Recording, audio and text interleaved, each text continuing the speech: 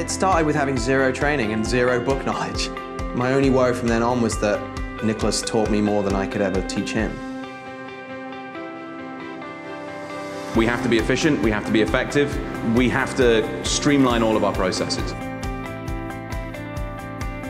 So when we saw that sign go up, we made it the reality from the moment we laid eyes on it, because that's just how we've operated from the very beginning.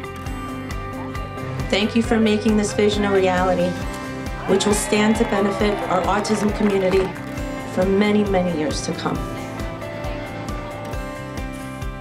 One of the big problems we have with autism is the spectrum has been so huge. It's been changed to where someone who can't dress themselves gets the same name as somebody that's designing really important stuff for NASA.